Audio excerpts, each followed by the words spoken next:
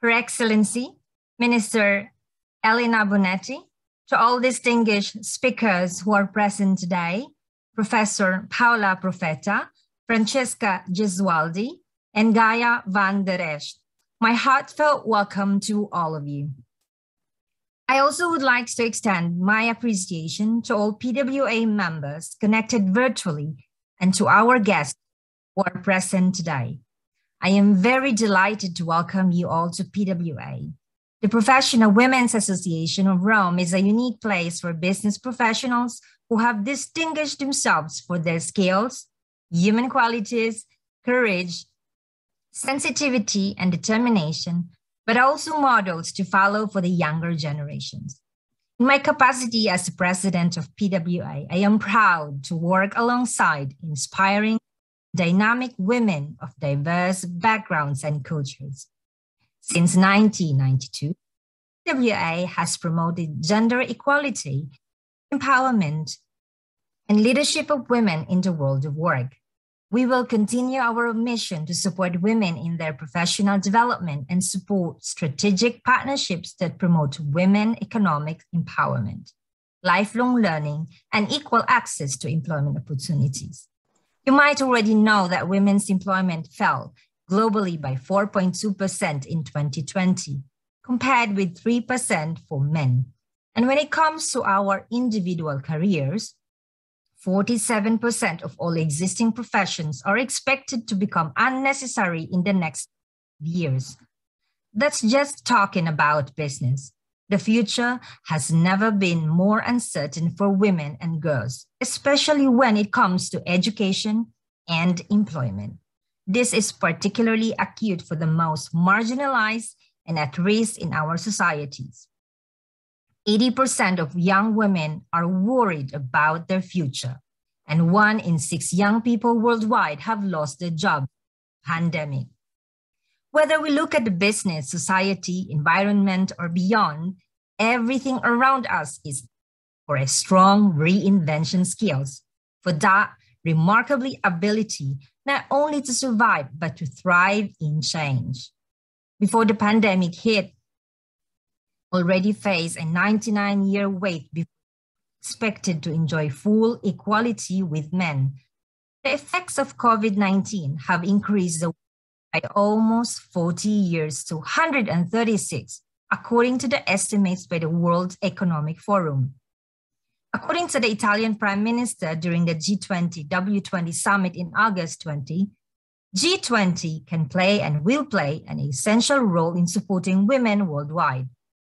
It's time to take concrete steps to improve women's position in the workforce, improve female power leaders, and together remove the obstacles that hold women back in their careers. I am immensely proud that PWA has the opportunity to host the People, Planet, and Prosperity, the Gap in Gender Equality Conference. This conference couldn't have come at a more opportune time. The COVID-19 pandemic has affected women and men differently due to the distinct roles in economies and societies. So responding to the crisis without first assessing its impact on gender equality jeopardizes efforts to build back together. Let us help each other to find the right solutions and hands-on responses to our challenges.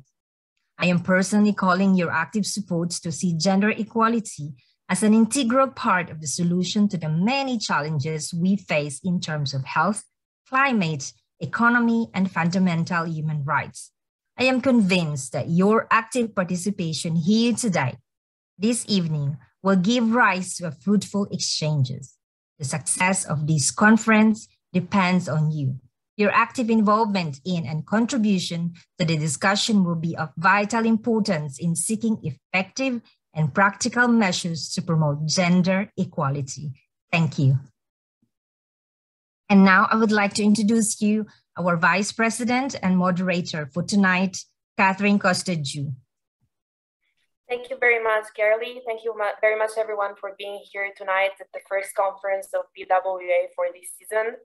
The topic is People, Planet, and Prosperity, the Gap in Gender Equality. And the choice of the topic, it's clear. I mean, as you probably know, Italy is holding the presidency of the G20 this year, and the focus of the G20 are three main pillars that are strictly interconnected: people, planet, and prosperity.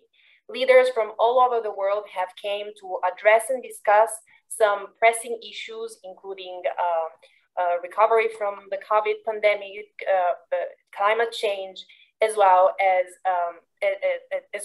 climate change. We have seen in all these contexts that women empowerment and closing the gender gap is essential for recovery. And this is why we have invited today at our conference an outstanding panel of speakers that will give us an overview of where does Italy stand when it comes to gender equality and closing the gap in gender equality. First of all, I will introduce our first speaker, which is Francesca Gesualdi. She's a lawyer at the international law firm Cleary Goldstein and Hamilton, where she represents regularly clients on high-stake disputes. I have had the pleasure and honor to work with her, and I know that she's a fierceful opponent and an amazing litigator, and I would recommend having her as a female in court. Francesca, could you please provide us an overview of what is the framework and the legal framework in Italy when it comes to gender equality? Yes, thank you, Catherine.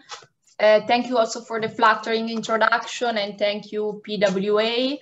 I have to say that I'm really honored to speak in the panel tonight, and I also have to say I feel some pressure, both because I'm definitely not an authority in this field like my fellow speakers, and also because I'm probably the one speaking about the less entertaining topic, which, as Catherine was saying, is a roundup of the main legal measure in Italy to address and try to resolve the gender gap. So I will try to keep it simple, and I will also try to give you some of my personal, to share with you some of my personal experience and views. First, I will try to share the presentation. Let me try share screen. Okay. Okay, so to begin with, as a lawyer, I can definitely say I have a real first-hand experience of the gender gap and stereotypes of Italian culture. I have a collection of examples that may even sound hilarious or stupid, but instead I think they give quite a clear picture of where we stand culturally and more generally in the profession. As a lawyer, as I was saying, I found myself many times to be the only women both in court or in client meetings.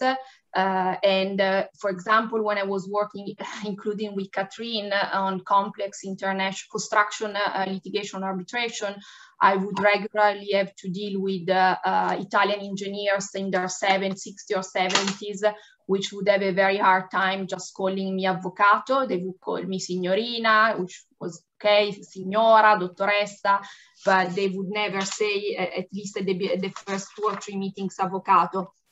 Another example, which is also may sound funny, I remember when I was working in Rome, I would ask the driver to drive me to Piazza di Spagna 15, where the office was, and the drivers would many times ask me if I was working at the bags shop Furla, which was just around the corner from the office. But I can go on and on, but I think you understand what I mean. I also think that especially as women profession, we also have our own bias and stereotypes. because I think that especially when we are overall lucky, we tend to think that there is always an explanation for a woman to give up on her career. Maybe we think she's not good enough, she's not smart enough, she's not committed enough, she only wanted to be a mom and she's happy like that. And I think this is very dangerous. This is a very dangerous misconception. And that's why events like the one of that was organized by PWA are very important, because they help us looking beyond our backyard and really trying to see the big picture. And as Katrina and in the introduction was saying, the situation in Italy is quite, it's quite dramatic, I have to say. Although there have been some improvement. Italy ranks 63 out of, at the international level, out of under 56 countries, which means that the Italian position is closer to countries like Uganda or Bangladesh, rather than, for example, Germany or Spain, which ranks 11 and 14. At the European level, the situation is not either brilliant. Italy is 14 out of 28. This is not actually surprising if you think that, as a matter of fact, it was only in the last 50 years that actual measures were taken in Italy to try to address the gender gap. I have put some of the most relevant. You can see them on the timeline. We're not gonna see them all, but we will only see the most relevant. The starting point is obviously our constitutions, and especially Article 3, 37, and 51. They are on screen. I leave you a few seconds to read them yourself. Article 3, Article 37, and Article 51. Of course, although very important, a simple declaration of principle like the one contained in the Constitution are clearly not enough. And this is so true that basically nothing happened at least until the 70s. With the feminist movement. But even then, the reforms that were enacted, and you can see them on the screen, the focus of this reform was mainly to prevent discrimination and violence against women, rather than to actually promote with positive and affirmative action gender equality. So I put some example: the abolishment of honor killing in 1981, the worker status earlier in 1970, the law in 1996, which changed rape from being an offense against morality to an offense against a person. But it was only later on, I would say at the end of the 90s, thanks to the push of the European Union, that these concrete and affirmative measures started to be implemented, and they can be divided into two main sets. The measures that are aimed at promoting women employment, and the measures that are aimed at promoting women representation in leadership position.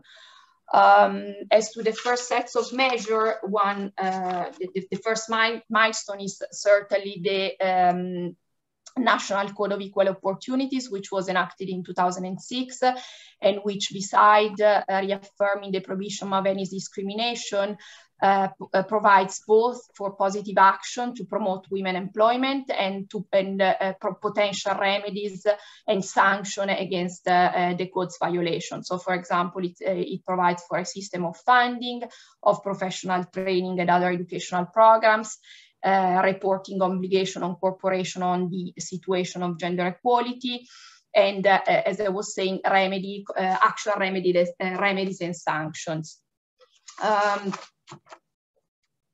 The code was followed by a number of other measures. I'm going back of one slide. I'm not speaking about them all, but as the minister will probably say, I mean, the measure miss a comprehensive structure and are kind of scattered, and that's one of the problems for sure.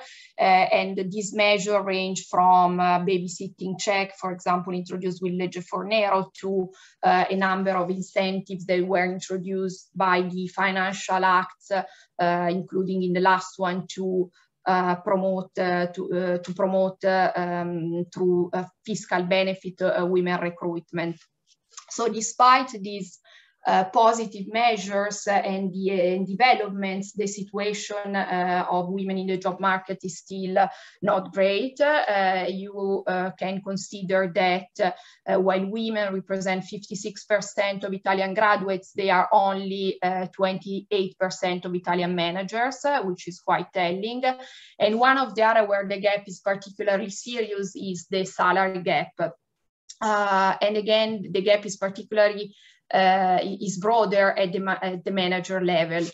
Possible explanation, of course, the manager contracts are more flexible and negotiable, and also there is always, I believe, some degree of discretion in any promotion and advancement of career choice that can make can make easy to hide discriminatory conduct. Going to the second set of measures, and those to the measure aim at improving women representation in the in leadership position. First of all, I want to state the obvious, and in particular that the lack of women in leadership position is not only a problem per se, it's also a problem of perception and agenda. Because it goes without saying that when important decisions are taken on women's life and women employment are taken prevailingly by men, an important part of the picture is missed. And that, and it's also true that when you don't leave a specific problem on your skin, it will hardly become a top priority in your agenda. Anyway, very important step in this field is certainly the Golfo-Mosca law, which was enacted in 2011 and which now provides, as amended in 2020, that a certain percentage of seats in the boards of listed companies and then public participation companies shall be occupied by women, and this is of course a very important step. CONSOB supervise on the respect of the rules and can impose sanctions. I have to say that on a positive note that according to a report, so far only 5 companies receive a warning from CONSOB and actually cured the breach within the following 4 months. There has been a long debate between those who were in favor and those who were against the pink quotas.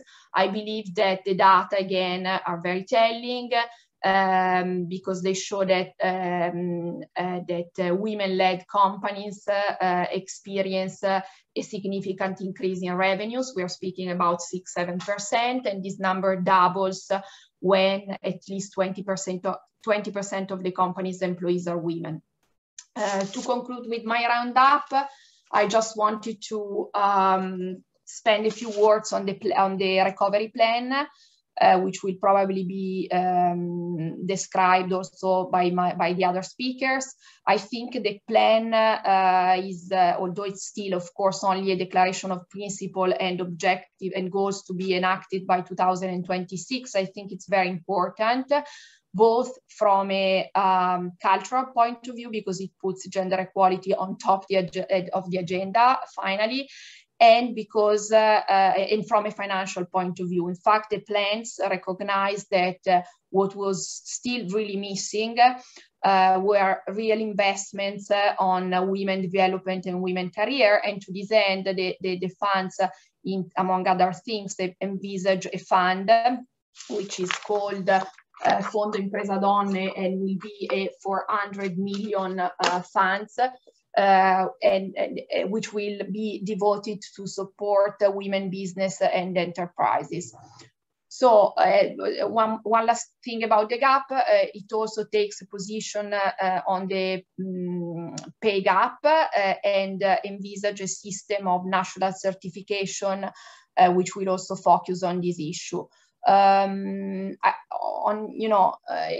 positive note, I think I want to mention at the beginning of this week, probably in the wake of this positive wave, 30 CEOs of international and national companies signed the Zero Gender Gap Plan, which of course marks a very important commitment also by the business community. So my roundup is almost over, and unfortunately I cannot see your face. I can only see the face of the other speaker, but I'm sure that some of the attendees might have, while I was speaking about all these nice principles, rules, and goals, might have had the same glance and thoughts of Greta. I don't know if you heard her at her latest public appearance. I can summarize her thoughts, although given on different topics.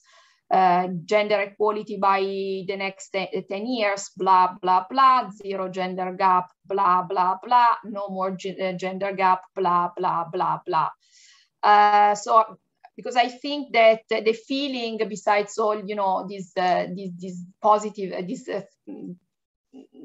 encouraging development, is that there is still much to be done, and that we really got to the point where we really want to see serious and greater results. Of course, what is needed, and it will take time to achieve, is a deep cultural shift, because women are still perceived and still are the primary caregivers and the one expected to quit their job for family purposes. The COVID pandemic, as we was said at the beginning, made that as clear as ever. In 2020, there were 77% of the resignation were women resignation, and out of 100,000 unemployed, new unemployed, 98% were women.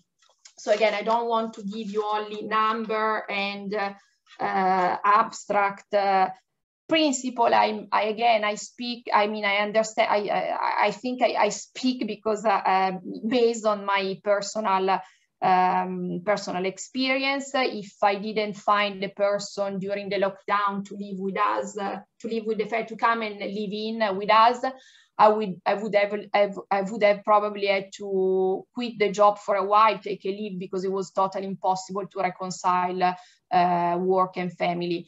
At the same time, I saw myself, and I'm sure you heard about this debate, this kind of super stereotyped exercise in my daughter textbook in primary school.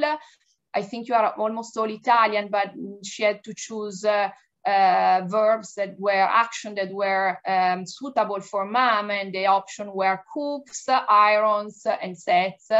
So quite easy choice. And for dad were works, reads, and crocs or cracks. I don't even know how to say it in English.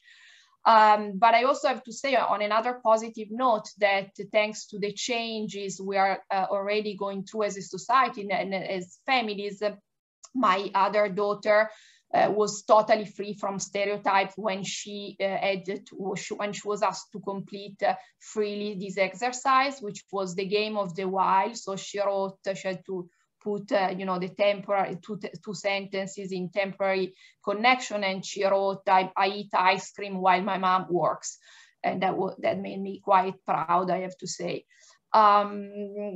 Anyway, to go to the conclusion, of course, I don't have any easy recipe nor easy advice to give, but I think that's something that we really start doing ourselves without waiting for measure to be taken, funds to be put in place, etc., is to start promote ourselves.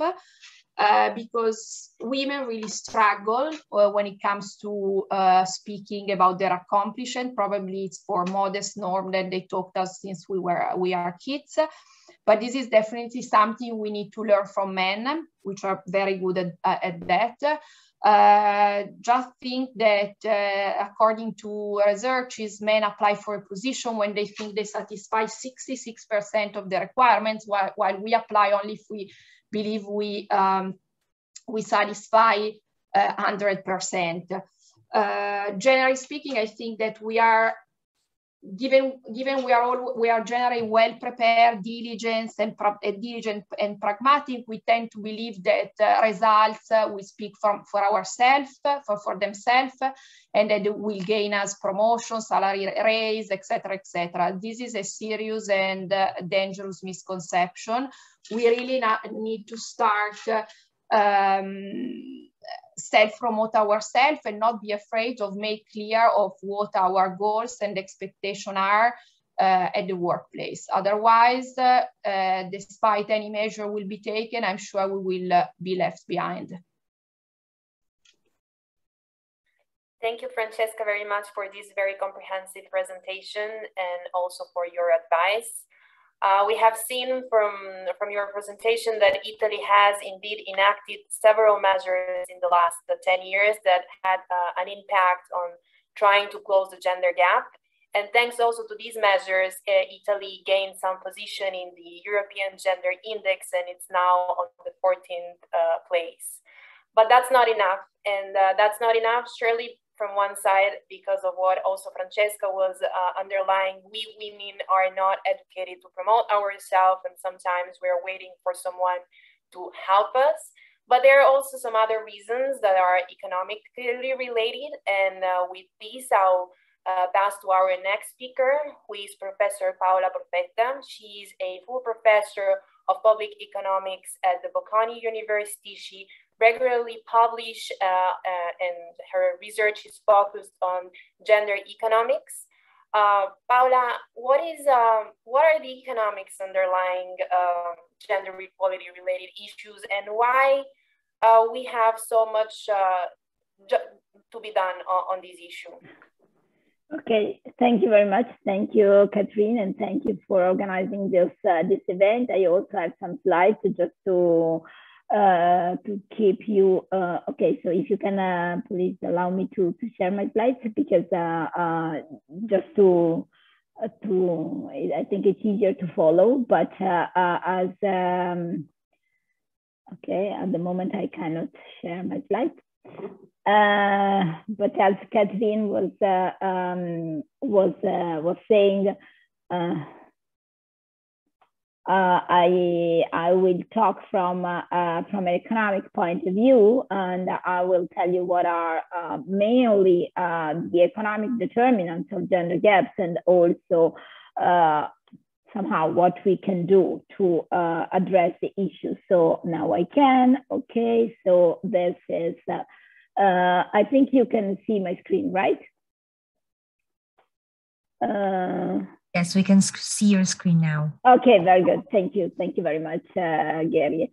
Okay, so from the economics point of view, of course, many things have been said, and we know that it's not an easy, it's not really an easy phenomenon. It's not easy at all to understand what are the economic determinants of gender gaps, but also what are the consequences. So in the short time that I have, I would like to provide you like an overview of what research and libraries about this have tried to establish. So as it was said before, basically we have to start from the fact that no country in the world has reached gender equality. So this is true, it's a problem in Italy, but it's a problem everywhere, because no country has really closed the gender gap. And in particular, but of course there are differences. I mean, the best performers like Iceland, Finland, Norway, and Sweden have done much more progress than our country. So they have closed around 90% of the gender gap. Italy is around 70%. In general, when we consider the different dimensions of gender gaps, these are health, education, economic results, and political empowerment. The worst results are in the area of economic results, so economic participation, labor market, etc., and political empowerment. So in the world, only 58% of the gap in economic results has been closed so far, and only 22 in the gap in political empowerment. And I will also try to tell you that the two things are actually quite connected, and we will see the channels behind them. So what is the most, let's say, striking data when we talk about economic component and economic gender gaps? This is the female labor employment rate. So if you look here, these are male and female employment rate for European countries for population in the age between 20 and 64 years old. And you see that in some countries, the difference between male and female is not very high. Italy ranks very badly in this, and this is what I think is the worst, the most serious problem, although there are many others that sometimes attract the attention also policymakers and scholars, but this is the major problem. If we don't solve this, we don't solve anything. And thus, so you see, Italy is really worst in class, followed only by Greece. And you see the difference between male and female employment rate is striking. And so our female employment rate is around 50%, which means that in our country, 1 out of 2 women doesn't work. So we had also, in terms of European recommendation, recommendations of reaching, for example, 60% back in 2010. So something that did not happen. And the new target for 2020 was 75% for both men and women. And obviously, we did not reach this one. So we are very far from all the European policy recommendations. And if you also follow and follow a little bit, the plan for recovery, for the sheer recovery that was mentioned even before, I mean, they talk about very few percentage points in terms of female employment rate. So we are, and this is probably very little because we are very, very back. So we are very behind. So if our target is to have female employment rate increase by 5%, this is certainly not enough because we are still very far from the target. So this, of course, is really in contradiction with what happens in the education sector, which was the other dimension where the gap has been more or less closed, because when we talk about the share of graduates, for example, so here we consider only the very young population, so between 25 and 34 years old. In Europe, Italy is again on the right hand side. So this is a problem in general because we have a very little share of graduates in general, male and female, and you see we are followed only by Romania. But in the gap between men and women, we are doing well in the sense that now women, the share of female graduates is much larger than the share of male graduates. Of course, this doesn't mean that we don't have any problem in terms of education, because if you go a little bit deeper into this analysis, you will find that fields of study for men and women are very different. And there is, this problem of the lack of women in the so-called STEM disciplines, so science, technology, engineering, math, which we know have become more and more important during the pandemic. And we also know that they give higher returns, higher wages, so lower risk and higher returns on the labor market. So we will see also here some problems if we don't close the digital gap or the technology gap between men and women, which is still quite far. Then when we move to the top, so we move to the decision-making positions, both in business and in politics, the situation is not much better. Of course, you can imagine we start from 50% of the population who is not even working, the female population. And so those who arrive in top position are very little. And this is a phenomenon which is called the glass ceiling. So there are, it's kind of obstacles for women in reaching top positions.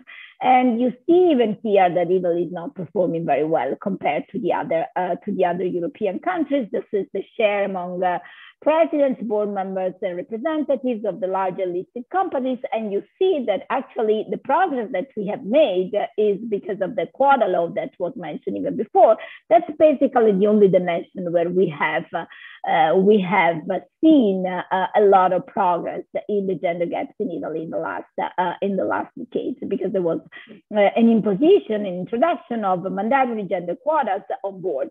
If we go largely on decision-making positions, on the managers, etc., women are still scarcely represented, but on the really top, which is the boards of listed companies, we are performing quite well. This is in politics, and again, even if we talk about politics, in this case, Italy is more or less in the middle of the distribution, but still, you see here it's quite striking that basically in no country we have 50% of women in the national parliaments, and these are only European countries. So we are below 40%, which is again something far from a fair representation, because the women represent 50% of the population, but still account for less than 40% of these positions in a democracy. Okay, so what are, from the economic point of view, what are the factors? And I will try to tell you briefly. I mean, this is a big scheme, which is something that then, if you have time and you want, you can probably go to one of these books that I have recently written, which contains a lot of this information, studies, and I mean, better explanation of what I am saying. The book is called Gender Equality and Public Policy. It's a Cambridge University Press edition in English, and it has been translated into Italian in Parità di Genere e Politiche Pubbliche from Bocconi University edition.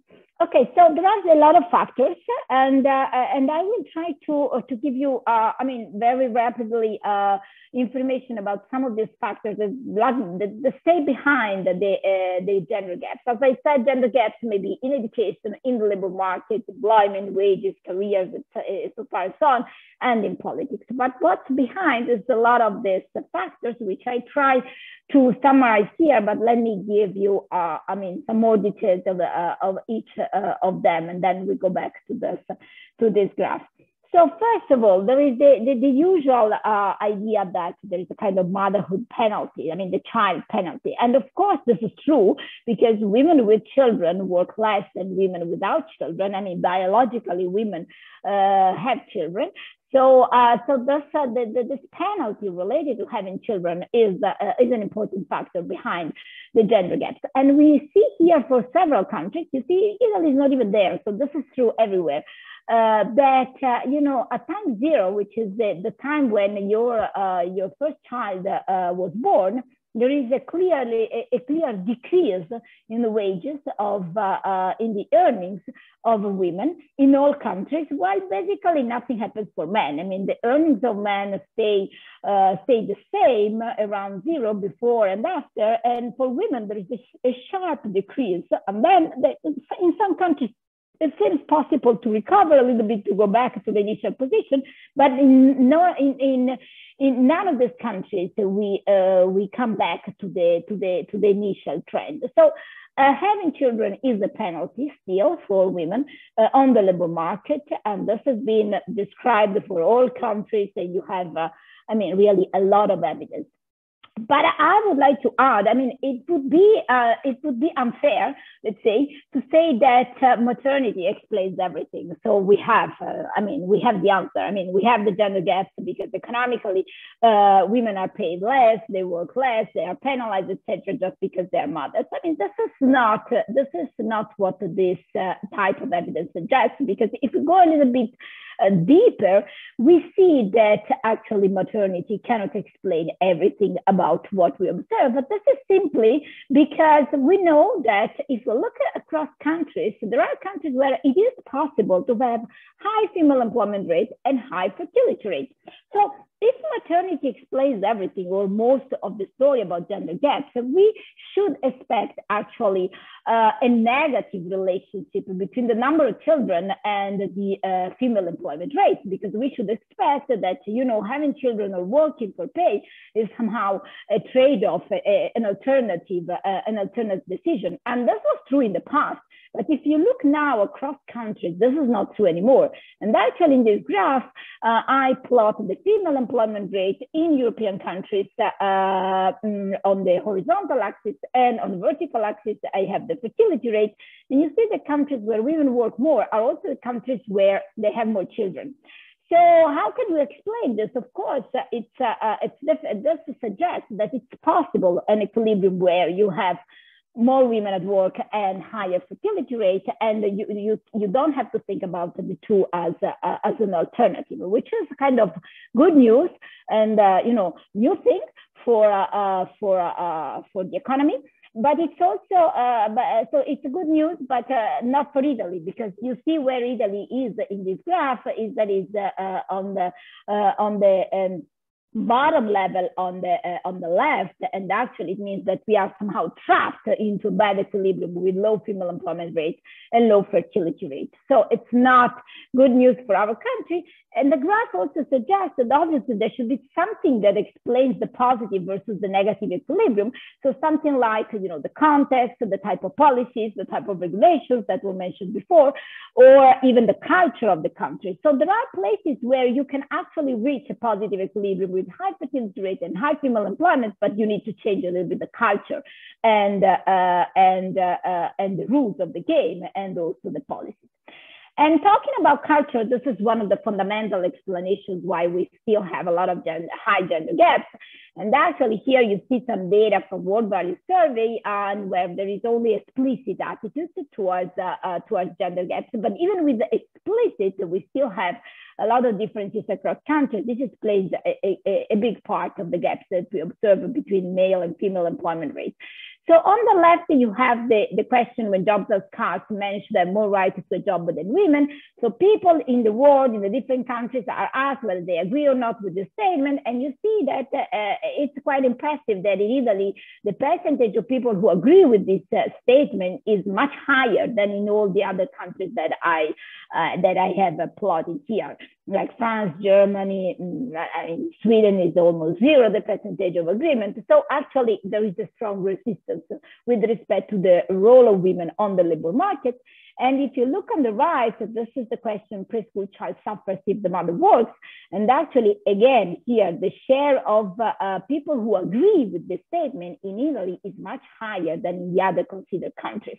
So it seems that there is a kind of attitude towards the role of women on the labor market, the role of women as mothers and workers, which is a little bit negative, much more negative in Italy with respect to the other countries. And we can prove with research that this is one of the big explanation of our high gender gaps. Of course, this is only the tip of the iceberg because these are explicit biases. So people are asked what they think about this statement. There are a lot of, we know from the literature, a lot of implicit biases. So many people, they think they are open to women on the labor market, etc., but then implicitly they are not. So this is only, let's say, the tip of the iceberg. there are many other factors. For example, another factor which is related to culture, but it's at the end an economic decision, is how many hours men and women work at home with respect to the market. And again, in Italy, the extra hours per week spent by women on unpaid duties around the home compared to men is really much higher than in the other considered countries.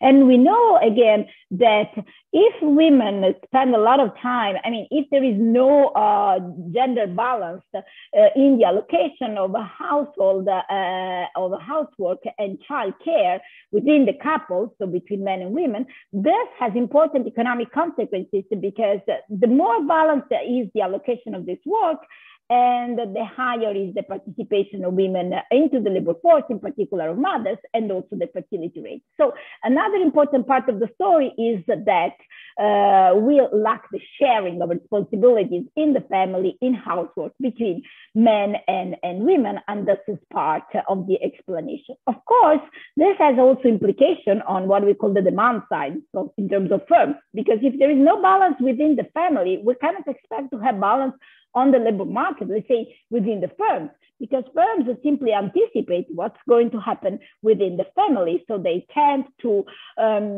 promote men more than women, just because they expect from men higher activity levels than women, because they know this data, as I said. So if they expect women to have all this burden of the house, of the child care, etc., firms are going to prefer men to women. And then again, into the family, if men have higher possibilities in terms of opportunities of career, again, within the family, it will be the correct choice to allocate housework and child care in an unbalanced way. So it's a kind of a negative equilibrium, which is a trap, which we can also derive more precisely in economic terms, but at the end, what happens within the family translates also into the labor market. In the labor market, there are also additional elements, for example, from the demand side. So when we look at firms, there are additional elements. For example, a lot of studies have emphasized the so-called non-neutrality of the selection process. So there is this famous example by a very influential paper by Goldin and Rose, where they showed that in the US, when they moved from blind auditions for selecting the musicians for an American orchestra, and when they moved from blind auditions to when they moved from they put a screen when in the auditions, so you could not observe the sex of the musician, so the evaluators could not observe the sex of the musician. This increased the likelihood that females advance in the hiring process and finally were hired. So it's also that there are a lot of bias in terms of implicit in the selection process. Okay, so let me go back for a second here. So basically, we have all these factors on the left.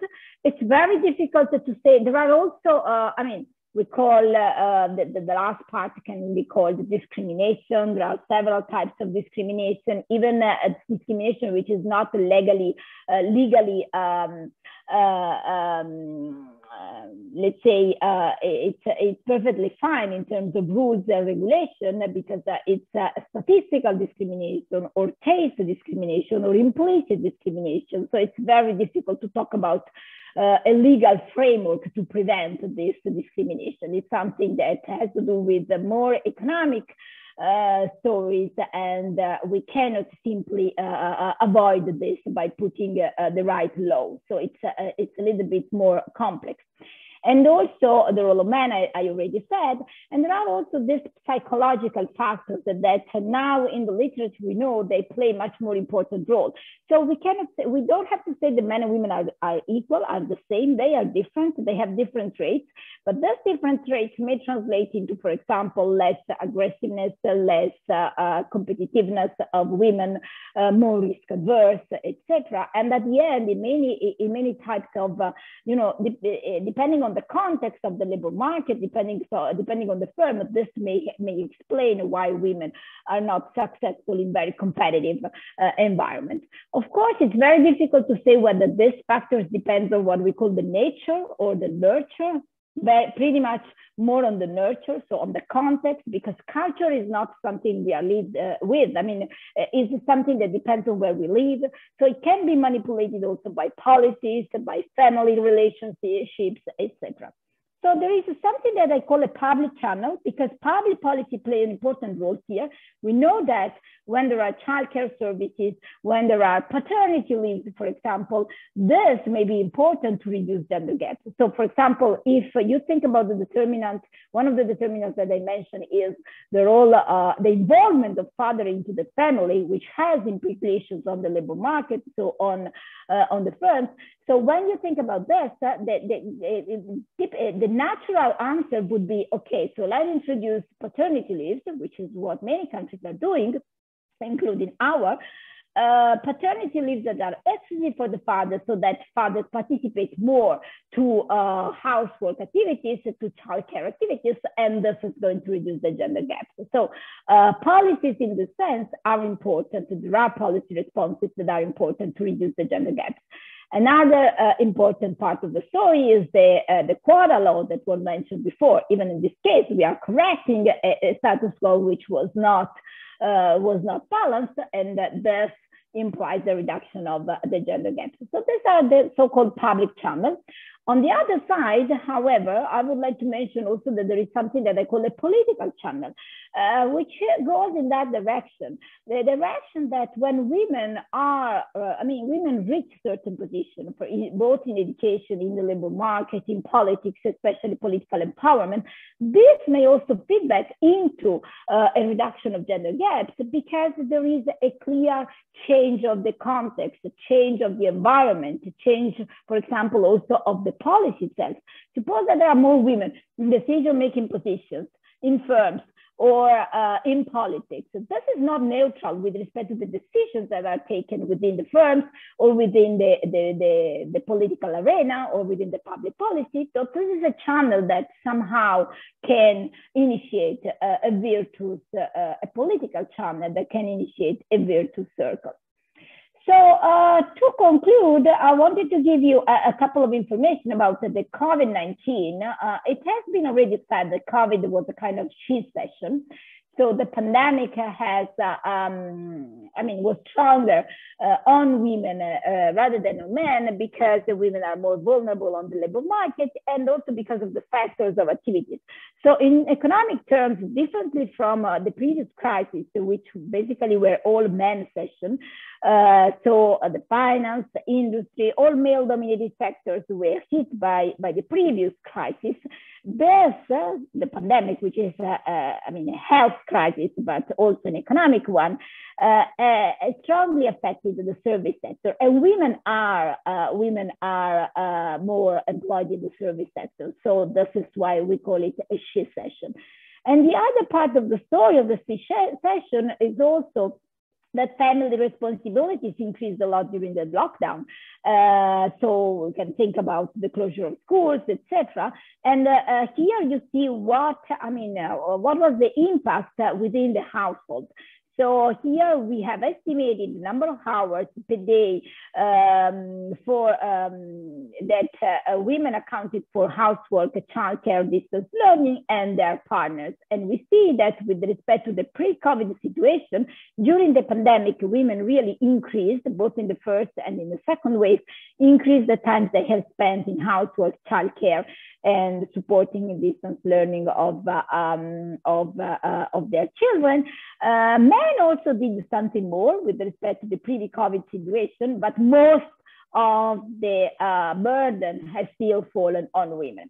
That was not obvious, at least to me. So to speak on the positive side, let's say, so still not obvious, because, for example, the use of distance work, something, what we call commonly smart work, which was more a distance work, because it was not very smart actually. But distance working may increase with father's involvement into the family, man's involvement into the family, simply because they spend some time at home. And this, in the long run, may help rebalancing the roles, which, as I said before, are one of the main determinants of the gender gaps that also we observe within the firms. So there is still some hope, let's say, that in the future, this type of mechanism will appear, although so far we have not seen in the data this type of new equilibrium. And the last one is the last evidence that I would like to show you is more related to the female leadership during the pandemic. So there's a lot of anecdotal evidence suggesting that, you know, women perform better than men during the pandemic. And here, what I show is that on the left side, that governments led by women closed the school less than governments led by men. These are data, I mean, our type of research that we did on original data. So it's a kind of index of school closing across different countries. And you see that the index for men is very highly concentrated around the 3, which is the highest possible, and for women around 1, which is the lowest possible. And on the right, also the index of income support, women tend to provide more income support than men. So they are not the same, which is the political channel that I suggested. So when men and women are in leadership positions, they probably do not act exactly as the same because they care about also different things. So they have in mind that, for example, closing the schools, this is controlling for the number of deaths, etc. So they have in mind that probably closing schools is not so easy for, in particular, for for other women in the society. So why this is important for the economy? So there are a lot of factors behind, but why is this important? This is important, and actually it is, because it's included as the goal number 5 of the UN Sustainable Development Goals for 2030, because when more women work, GDP increases. I mean, there are a lot of estimates that suggest how much GDP increases with higher participation of women into the labor force. Fertility increases, we have seen this, and growth is also more sustainable. For what you may think about what's the concept of sustainability. We don't have time to go into the details of this, but that's an important part of the story. And when women are part of the leadership, that's the second step, there are also a lot of advantages, which doesn't mean that we get rid of all the men and we take only women in leadership position. Of course, we always talk about a balanced leadership, but there are a lot of advantages. Advantages not for women, but for everybody. And I can summarize those advantages, let's say, in 3 groups. The first one is the selection. So when women take part into the leadership positions, everybody's better selected, not only women, but also men. So, and it's also an incentive for other women to take part to the race, to the top positions. Actually, we have seen this very clearly with the introduction of gender quotas awards. People who entered the board, not only women, are better selected when there are the quotas, because men are better selected when they have, now there are also women around.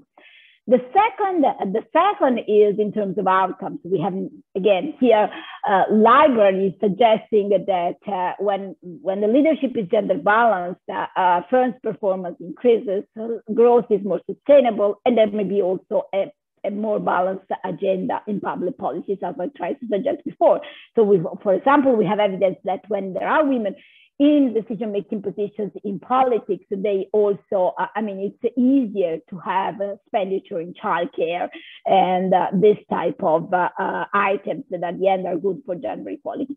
And the last part is in terms of this trait. Men and women are different. So what's better is to have both men and women in decision-making positions, because, for example, their behavior with respect to risky situation is different. Women tend to have a more interpersonal orientation, more democratic style of leadership. They are more future-oriented. They are more risk-averse. They have a moderate competition, and they look at the long-term horizon much more than men. And actually, we know that this this argument was used many times, for example, during the financial crisis, when they said that, you know, if we had, having more women around would have helped to reduce the risks and the negative consequences of the financial crisis.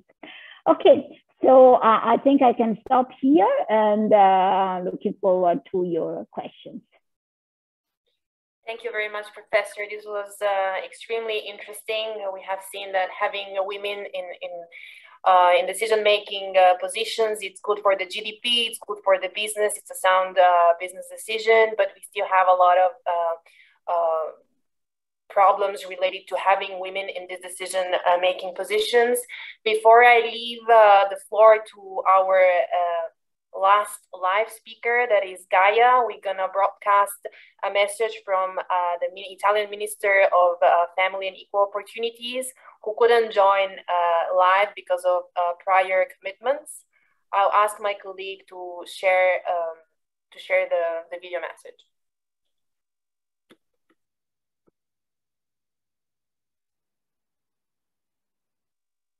Dear Chair, dear participants, I wish to thank the President of PWA, Gerlie Saura, for inviting me today on the occasion of the conference People, Planet and Prosperity, the Gap to Equality.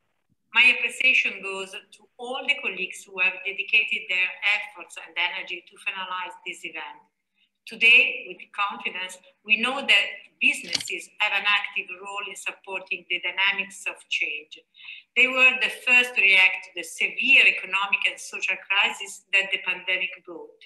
We have proof that the business world holds great potential, and I want to emphasize that it is not just about economical productivity.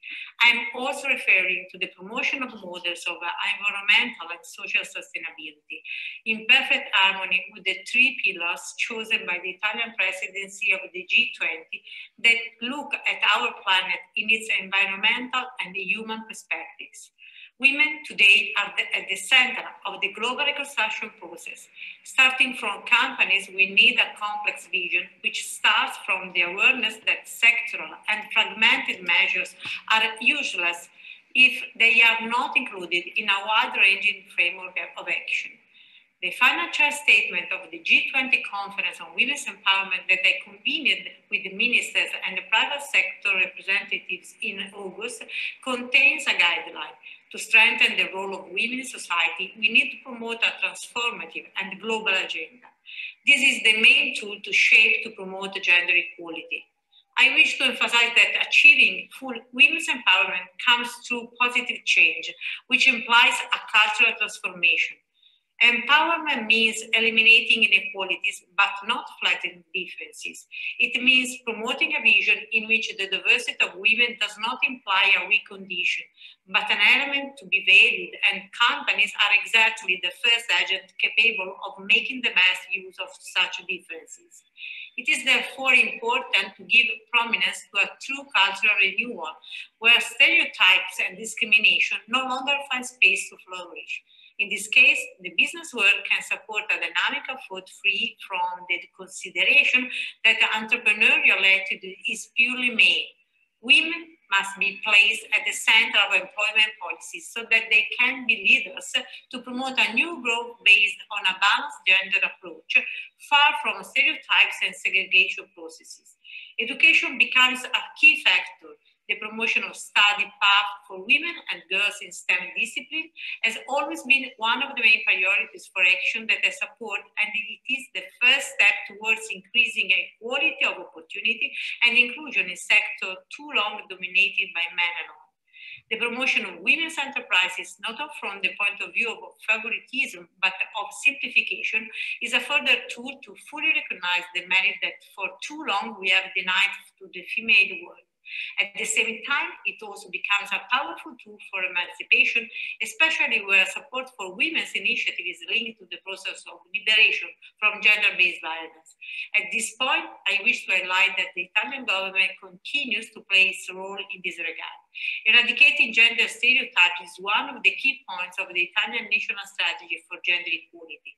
I strongly wish that Italy would have a comprehensive tool to support women's empowerment in the direction of the European Commission Strategy for Gender Equality. The strategy provides for the creation of enabling conditions for equal career opportunities, competitiveness, and flexibility to the support of female participation, in particular by helping parents reconcile life and career, and by stimulating female entrepreneurship, especially in the innovative field. Specifically, we have foreseen incentive measures for companies that hire women for the return to work after maternity leave, for the creation of women's businesses, and for the provision of facilitated credit, support for business women who are mothers, effective use of part-time and reduction of involuntary part-time, monitoring of diversity and gender parity in companies and the public administration, as well as the introduction of a national certification system for gender parity. While we support the increase in women's employment, we also emphasize its quality. The wonderful work carried out by PWA, the results of the G20 conference on women's empowerment, the finalization of the Italian National Gender Equality Strategy are all steps taken on the same track. They are evidence of a common effort to achieve gender equality. This strength and energy must continue to guide our work as individual groups, companies, or institutions, but as a part of a broader goal common to us all. Thank you for your attention and good work. We thank very much the Minister for this video message, from which we saw, as well as from the presentation of our previous speakers, that there are some recurring issues. The presence of gender stereotypes, the lack of women in STEM programs, the cultural issue that includes also the need to balance the family life as well. So with this, I go to our last speaker, which is Gaia van der Esch. She's the Sherpa of the G20 Empower, and my question to wrap it up, because we don't have a lot of time, is Gaia, what is the private sector, and what are the recommendations that the G20 Empower gave to the private sector in order to remove some of these issues that were listed previously by our speakers? Yes, thank you, Catherine, and thank you all for the interesting presentations. As you say, I think we discussed already. We heard all the numbers from Paola Profeta. We heard the legal framework. So I will try and really shift a bit more on the solutions and what we can do concretely to change things, and to change things now. Because despite legal frameworks, despite the terrible numbers that we've been hearing for decades now, things are not changing quickly enough, and that's the reality, and that's the problem where we really need to, somehow get out of the inertia we've been in for decades, insert a very strong force, and make sure that there is a shift that happens in the short term, because it's not possible that for decades we hear, yes, but cultural shifts take long, but cultural shifts are not really taking place. So this was really the focus of the work of G20 Empower. For who doesn't know, G20 Empower is the alliance that was created by G20 leaders in 2018. It's an alliance between the private sector and the governments as part of the G20 to accelerate female leadership. We've seen the numbers. There's a huge gap and lack of female in top leadership positions, and having female in these type of positions can really engender change much quicker within companies, within governments, within organizations more broadly. So this was really the purpose behind the creation of the G20 Empower, which I was the Sherpa of this year, and which was chaired by the president of Valore D in Italy, for who knows Valore D, Paola Mascaro. So we really tried to have, as a private sector, and of course supported by the government, Minister Bonetti was our governmental counterpart for Italy, we really tried to have a very pragmatic, hands-on approach. So I'll try and transmit this. What can we do, right? Each of us here is an employer or an employee, is of course also a daughter, mother, sister, wife. So we have a lot of citizens, we have a lot of ways in which each of us has a very strong power actually to change things in our daily life, to start changing and accelerating this cultural shift. And there are many tools that we can use to do this.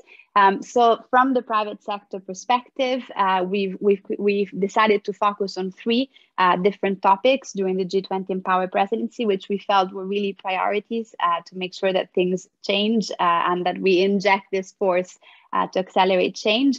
And I'm going to give you a few ideas under these 3 areas that we've been focusing on in 2021 in terms of what we can do to change. So first of all, we've been focusing on measurement. I think Paola Profeta is an expert of measurement. She's just been giving a whole lecture on this, and it's difficult to really get attention and get people behind measurement on one hand, because maybe it seems a bit more like a boring part of the job that not many people want to do, but also because, of course, it creates accountability and it exposes a lot of weaknesses that often companies or governments don't want to see exposed.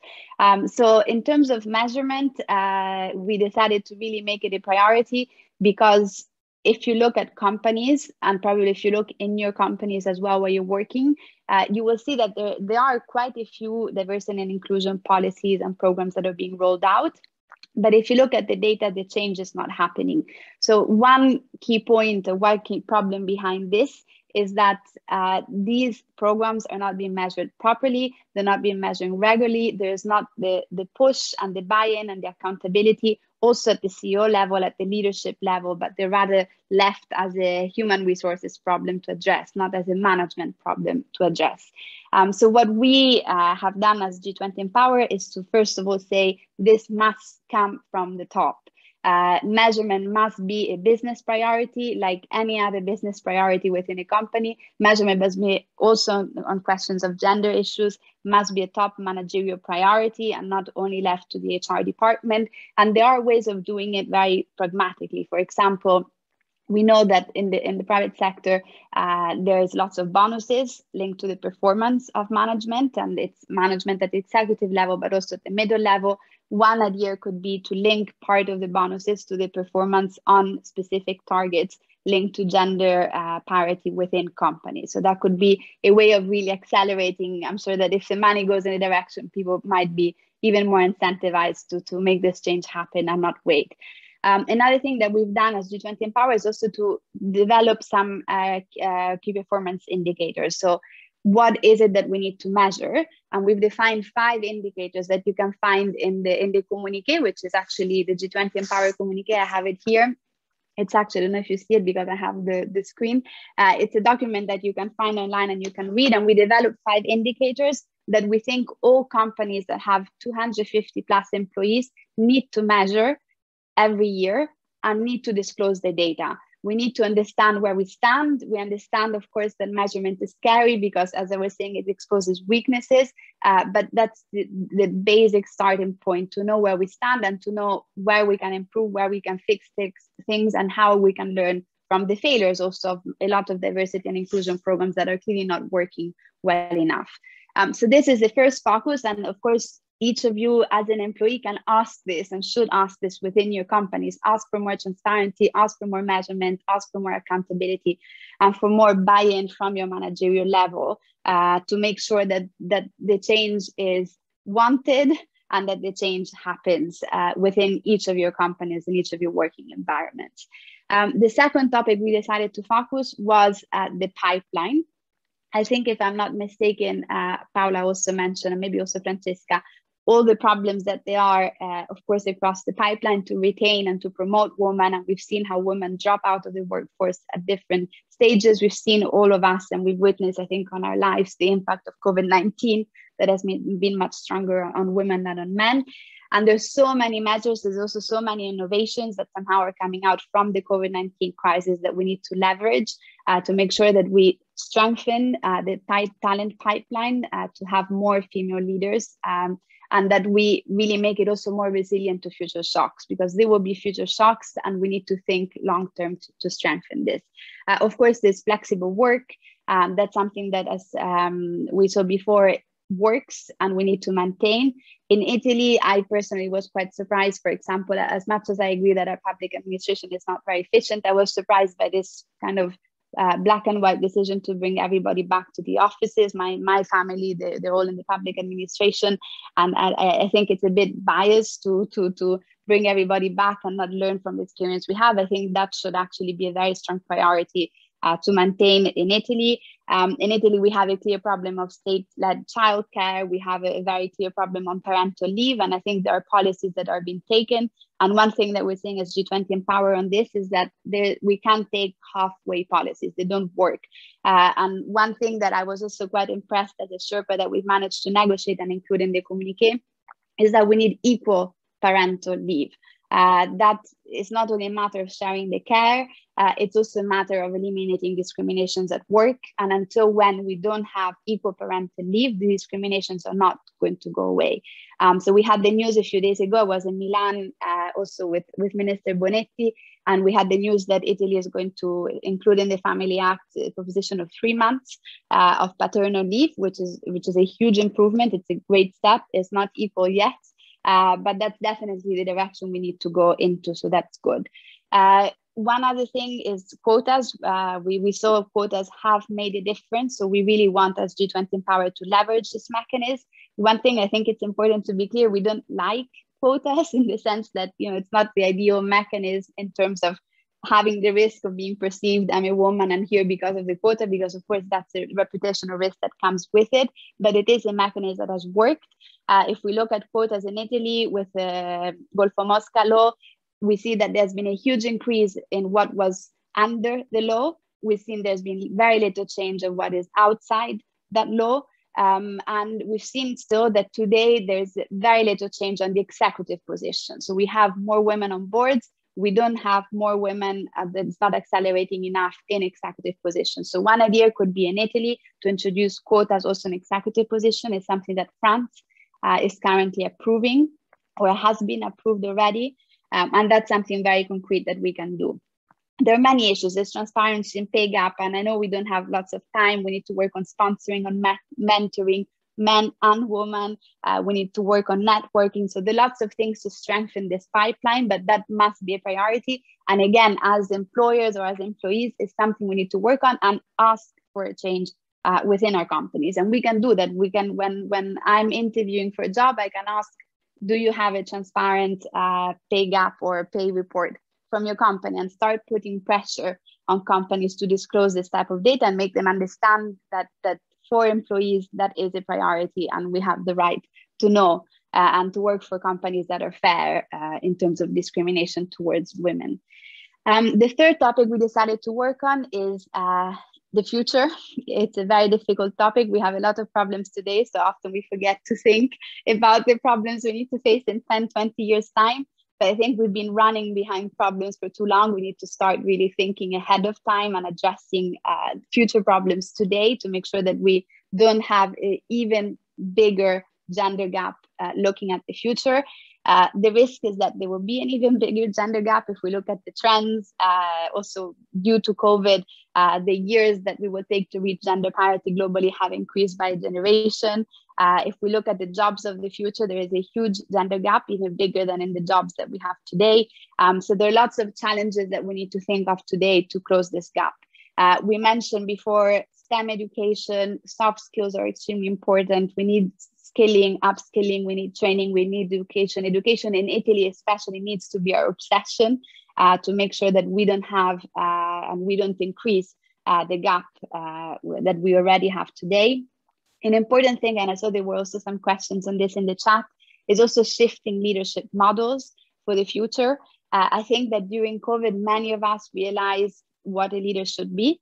And many of us realize that we don't necessarily always have the leaders that we would want to have to manage crisis, to have empathy, to think about the future, to think in a sustainable way. And we know that a lot of these skills are associated often with women. They're typically leadership traits associated to women.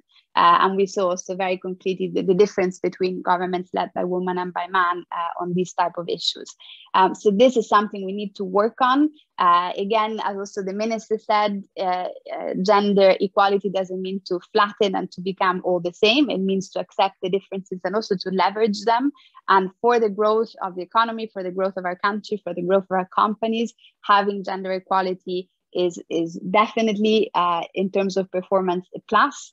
And it will create more sustainable and more performing companies. And so we need to really shift the leadership model and again, work with men to do that and work with our colleagues and other women, supporting other women for that to happen. And I think that's a very important point, along, of course, with the cultural shift that goes around. And we were seeing before, the jobs that men do, the jobs that women do, everything we learn in school.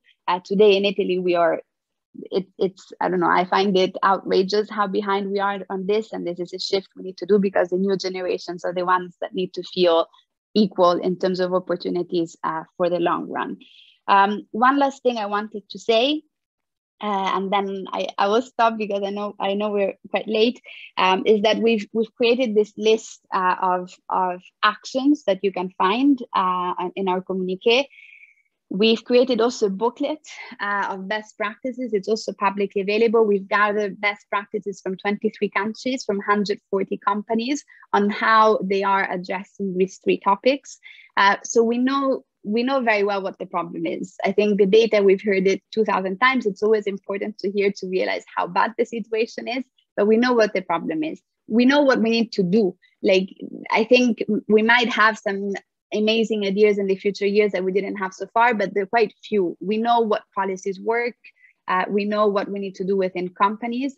The problem is that we're not doing it. There's not the political will. There's not the will at the level of the leaders in many companies. I think we're having a momentum. I think we are in a moment where things might shift, but we need to put pressure at the different levels.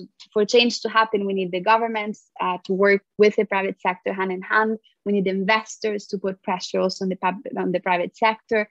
We need the public to put pressure on the government. So we really need to all think of our personal role as an employee, as a citizen, as a family member, to really make sure that we accelerate this change. I think it's a responsibility we somehow all have. And I think it's great to be here today. And one thing I also want to say is that for this change to happen, we need men champions. And that's something I've seen. I was saying before to Francesca, Paola, Catherine, Gerlie, everybody, that I've been abroad from Italy for 14 years. I've returned last year to work in this role of G20 Empower Sherpa. So I'm relatively new to the gender equality world and to the circles, but I already somehow know the Italian circle on gender equality. It's often the same people speaking to each other. It's great because we feel less lonely in the cause, but we're not going to shift so much if we just talk to each other and repeat the problem. We need to talk to the people that are not convinced. We need men to champion us along with women, because de facto they have 80% of the power today. So if they don't promote shifts, things are not going to change now. And I think this is a very important thing also to keep in mind, again, at an individual level or at company and governments level. We need to make sure we go out of our bubble and bring this type of messages, this type of data, this type of policies and solutions, and make sure they're owned by everybody and not only by us women that are already sensitized to the problem and to the solutions. Thank you very much, Gaia, for your call for action, both from the public and the private sector and at the individual level as well. We are running out of time, but I think I will address some of the questions that are coming to some of the speakers, and I'll start with Professor Profeta. We have a question on what do you think of the future of proposal to include the 10 days father leave in the budget law for 2022? Do you think it would be will have an economic impact? Professor, we cannot Yes, sorry. As Gaia said before, I think this is the minimum, because actually we are talking about having much more than 10 days, because we know that sharing responsibility between men and women is the first step, and actually paternity leave, but of course it has to be paternity leave exclusive, so cannot be given to women if the father doesn't take it. Exclusive, fully paid, I mean, with all these characteristics, which is the usual thing in the Nordic countries, for example, in Norway. And if we do this, that's very important. We have to do it in the right way. But I mean, 10 days is what we have now, although it's not, it's proposed every year. It's not a structural measure, but I think it's the minimum. So I really hope that we can move. Probably 3 months will never, I mean, will not happen, at least not soon, but much more. Thank you, Professor. A question for Francesca. May you give us some highlights concerning the certification for gender equality introduced for private companies by a recently approved law in the Camera dei Deputati? Rewards if the company complies? Yes, sure. So basically, the law is still to be examined by the Senate, of course, so we still don't know whether it will be approved, but it's basically an extension of the scope of the reporting obligation under the Equal Opportunity Code, which extend the reporting obligation to companies with more than 50 rather than 100 employees. In terms of rewards, of course, there are fiscal benefits for companies complying, and as well as sanctions, which are not very high, to be honest, for possible breaches.